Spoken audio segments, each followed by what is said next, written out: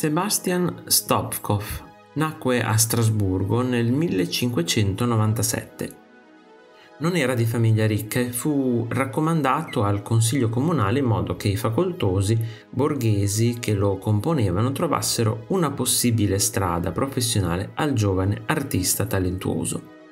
Fu mandato nel cuore dell'Assia, a Hanau, la città dove 2 secoli dopo sarebbero nati i fratelli Grimm, celebri autori di fiabe.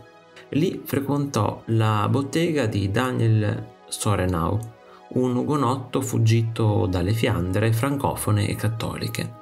Morto il maestro, fece bottega con l'altro discepolo, Joachim von Sandrart, pittore e teorico che scrisse la prima biografia di Grunewald. Questa che vi presento di lui è una Vanitas, cioè quel tipo di natura morta che ci ricorda la fine che tutti noi saremmo destinati a fare. Ma questa natura morta è così diversa da quelle della Controriforma, così ineluttabile e scientifica. Quest'opera spiega il dilemma dell'artista, diviso tra le paure germaniche e i fascini della lingua francese, rappresentata dall'almanacco che vediamo sullo sfondo e che Stoskopff probabilmente aveva trovato a Parigi, dove era stato prima di fare tappa anche in Italia. Il resto è abbastanza identificabile: la candela, il teschio, i dadi, tutti elementi che rimandano alla morte o al tempo che ineluttabilmente trascorre per tutti.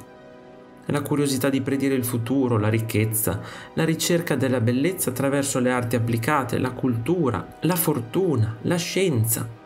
Tutti questi ambiti della vita umana possono diventare la causa di una vita persa nella ricerca dell'effimero e rimangono come monito per coloro che indirizzano tutte le proprie energie e il proprio tempo in obiettivi che si rivelano inutili o in passatempi che possono causare la perdita totale del senso di un'esistenza.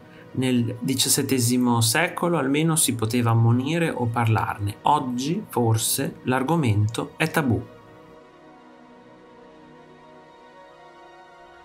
Se ti è piaciuto il video, iscriviti al canale, lascia like e condividilo con i tuoi amici. Ti invito anche a visitare il mio negozio. Un saluto e al prossimo video di Artesplorando.